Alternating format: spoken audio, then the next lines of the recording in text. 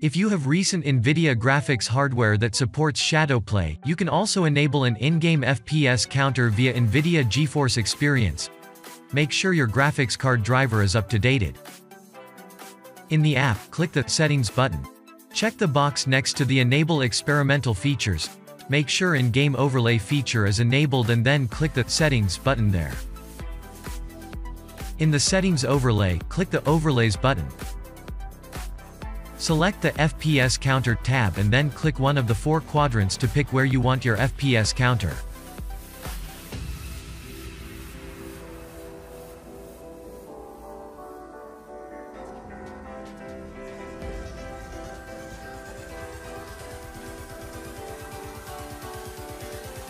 This method works on GTX or RTX desktop PCs not available for laptops yet. Thanks for watching.